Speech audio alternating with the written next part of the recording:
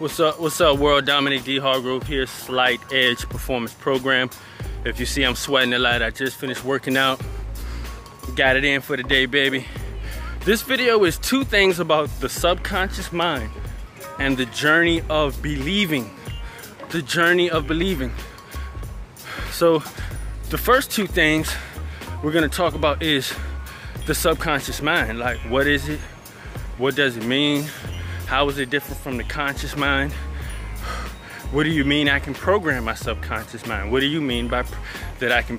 Books like Psycho-Cybernetics, even books like Think and Grow Rich by Napoleon Hill, books by Master Key to Riches by Napoleon Hill, great books by great philosophers and great psychologists, and all of that when it comes to the mind and the self-image have told us about the subconscious mind.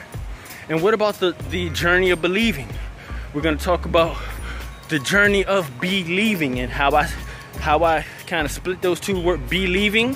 So believing, to believe, to trust, to hope, to feel like something is true, to believe and to believe.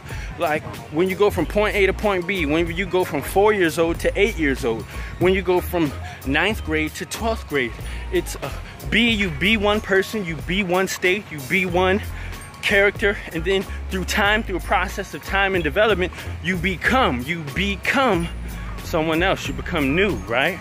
You're still that same person at the core, but you transform physically, mentally, spiritually, financially. So let's talk about the subconscious mind. You know, it's still like right now I'm in my conscious state, right? We're talking gamma. Well, right now we're in the beta alpha state. My heart rate is coming down from doing those pull-ups and sit-ups. So right now we're in a beta alpha state. Relaxed, cool, I'm talking to you. And so, but when we're asleep, when we're in our deep sleep realm, that's called delta.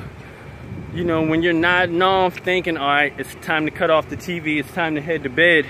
Or you might be driving and you might be like, all right, you may have been traveling a long way, you may decide to pull the car to the side of the road and get some rest right there, right? That's the theta going into delta, deep sleep phase. So you can program your subconscious mind. How? What you read, who you listen to, who you associate with. What are you reading? Like, what are you intentionally, consciously uploading into your brain, downloading into your conscious, to your subconscious mind through your through your consciousness. We all get 24 hours in a day. What are you reading? What are you listening to? Who are you listening to? You're always inputting and programming your mind. I look at the subconscious mind like a woman, like my wife actually. And so if I'm married to my mind, I don't want just any thoughts, any nasty thoughts, or, you know, when I say nasty, like thoughts against you, any negative thoughts. You don't want these thoughts, unjust thoughts. You don't want these things to come into your sacred space, you know, especially when it's going to produce after the thought or the seed that it is, after that energy that it is. So you want to guard your subconscious mind as if you were guarding your own wife, your own consort, your own woman. You want to protect your subconscious mind. Like I said, right now we're in the conscious. We're aware, right? I can touch the screen. You get what I'm saying? However, the subconscious mind is more of the hidden aspect of your consciousness. The subconscious mind is like the woman who carries the male seed, you know, the seed of the man, the sperm of the man, for 9 months. And then after that hidden process, then gives birth to that living soul, to that man, to that human. So treat your mind, your subconscious mind, you know, be intentional, be conscious, and be aware about what you're inputting into your computer, brain software. Because as a man thinketh, so is he. Don't be conformed to this world, but be transformed by the renewing of your mind.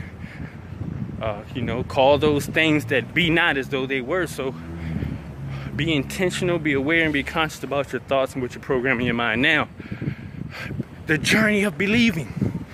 You know, when you say I'm believing to lose 30 pounds and get in shape, when you say I'm believing to grow my business and to become more profitable and prosperous, when you say you believe that, there's some action that you're going to take that proves that you believe what you're saying. So what you're saying, you have faith, you have a vision, you can see it, what's invisible, what's not there in the physical yet, you can see it. And so you're gonna start taking some actions. Back in 2010, I had an NFL Pro Day. I played college football at Virginia State University. Had an awesome opportunity to get trained at the elite athletic level by Coach Shane Sykes up in Richmond, Virginia. Awesome opportunity, learning experience like none other. It led to my, career in physical development training, athletic training, personal training. And so I had to 3 months. We took 3 months to train for that NFL Pro Day.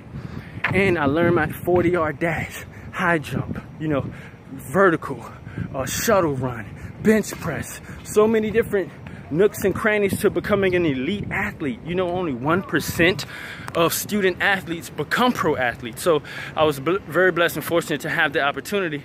I have a couple of friends who even went to the NFL. Got a great friend, Mark Parson, who's a 3-year NFL veteran, and I played high school football with him. Anyway, we went on a journey of believing. Remember, we talked about when you believe, you be one person, you leave, you go on a journey, you go on an adventure, you go on a quest, and you become someone else. That's the journey, that's the adventure, that's the quest. It's an opportunity, and it's within. It's happening within. It's a within transformation. Rewind this video. I hope it helps you. We're talking about 2 things about the power of the subconscious mind and the journey of believing.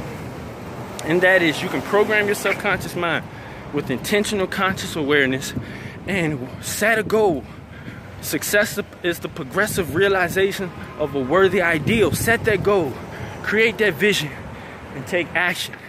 And in leaving one state, saying I don't want to be here anymore, and deciding to go forward, deciding to go upward, you're believing, you're leaving, you're being one person, you're leaving that, you're taking action, and you're becoming your higher self, your greater self.